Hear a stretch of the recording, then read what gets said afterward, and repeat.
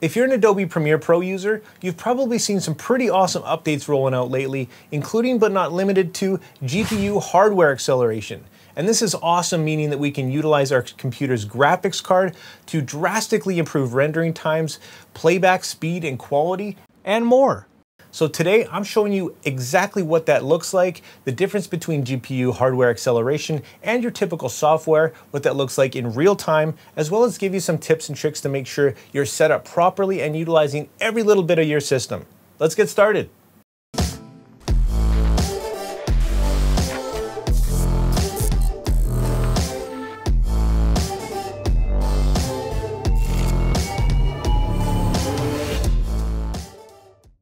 We're jumping right into our review in our tutorial to show you how to utilize your GPU, and also showing you the differences between the original software and just what your graphics card can help do in Premiere Pro now. But I wanted to show you guys just a few things and go over a few issues that you might be having. The very first thing I want you to check is what version of Premiere Pro are you using? And all you have to do is go up here to Help and go over to About Premiere Pro down there. Make sure you're using version 14.3 or later. And the reason for this is if you are using a previous version, it might not be compatible with your particular setup. And that's exactly what happened to me. So what was happening to me is I would get all set up and ready to render. I would go down to here in our encoding settings, and right here where it says hardware encoding, this would show software encoding, but it would be grayed out. I would have no option to change it to hardware whatsoever. And when I highlighted it, it basically said that make sure you check your computer requirements to see that you have compatible equipment, and basically that it's good enough. And my computer is absolutely good enough, so it was a bit frustrating. And I knew that it was working for some people, but for my setup, I guess it just took an extra update for me to be able to utilize that hardware acceleration. So make sure you're at 14.3 or after, and that's the very first thing I want you to check. So from there, let's make sure that Premiere Pro is actually utilizing our graphics card. And to do that, to set this all up, what you want to do is go up to File, down to Project Settings, and then go over to General. And right in your first tab there, you're gonna see Renderer or Video Render and Playback. Make sure that this is set to, there it is, Mercury Playback, Engine GPU Acceleration, CUDA. And our other option here is Mercury Playback, Engine Software Only. And that's gonna be your only option if you don't have a graphics card in your computer. But if you do and you have a capable graphics card, make sure that that GPU acceleration is enabled. And that's gonna give you benefits again to the playback as well as the rendering. So with that on, you go ahead and click OK, and you're set up and ready to go. So now let's have a look at a few tests and show you the differences that the GPU acceleration makes compared to the software. And I think you're gonna be quite blown away by this, as I was. And guys, if you haven't already, make sure you hit that like and subscribe button.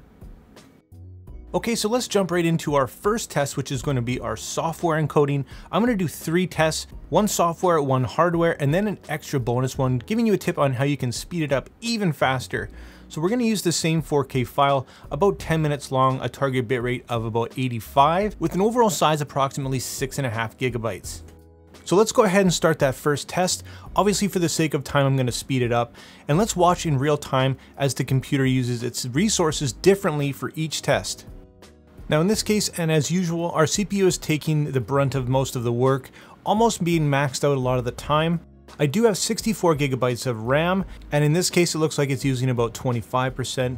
Our GPU is kicking on about 15 to 30% it looks like, but keep in mind that it also might be helping out with other processes that the computer is doing. Now it might sound obvious, but make sure you have any and all programs and applications closed that you're not using to help your computer dedicate more resources to this rendering process. This is not only going to help speed it up, but it's going to give you less errors as well. And that just about does it. So our first software test completed in a time of 22 minutes and 20 seconds. Not bad, but let's check out our second test. So here we go again, and for our second test, the only thing that I'm changing is just adding that GPU hardware acceleration, as you can see here. Same file, same everything. Let's see how it does. So once again, if we look at our system resources, we can see our GPU now taking a heck of a lot more of that work. Our CPU is using considerably less, and it's just a great balance. And as you can see, we are burning through this process a heck of a lot faster. And let's check it out. At the end of the day, this hardware acceleration did the exact same file in a time of 13 minutes and 13 seconds, an incredible 9 minutes and 7 seconds faster. What a difference. Time is money, so I'm going to show you one more tip that you might be able to utilize to help you finish and render your projects even faster. So this time what we're doing is rendering right to my SSD drive. It's my main smaller hard drive that I have my operating system on, and it allows me, because of its crazy fast read and write speeds, to have an overall faster and smoother experience. However, you might note that SSDs are quite pricey, so you probably don't have a huge one. You might have an SSD as your main drive, and then your standard HD drives like I do for storage. So in this test, we're comparing a render time between the HD drive that you just saw using hardware acceleration to the SSD drive that I'll render to and then transfer over to my storage later. So long story short, you guessed it, it's even faster and completed in a time of 12 minutes and 13 seconds, exactly 1 minute faster than my HD drive, and 10 minutes and 7 seconds faster than our original software test. So a huge hats off to Adobe for all these updates rolling out, a huge welcome, time saver, and just a great utilization of what we already have. So for those of you who don't use Adobe products, who are just curious about this stuff, they do have a monthly fee associated, but all these updates and awesome things that they're including all the time, really for me makes it worth every single penny. If you are interested about grabbing some Adobe products that I've mentioned here today, or any of the stuff that I have personally in my computer, I'll leave that stuff in the description for you to check out, guys. And make sure you hit that like and subscribe button to become part of the community. And like always, make mistakes, be yourself, and get out there and take some more pictures. See you next time.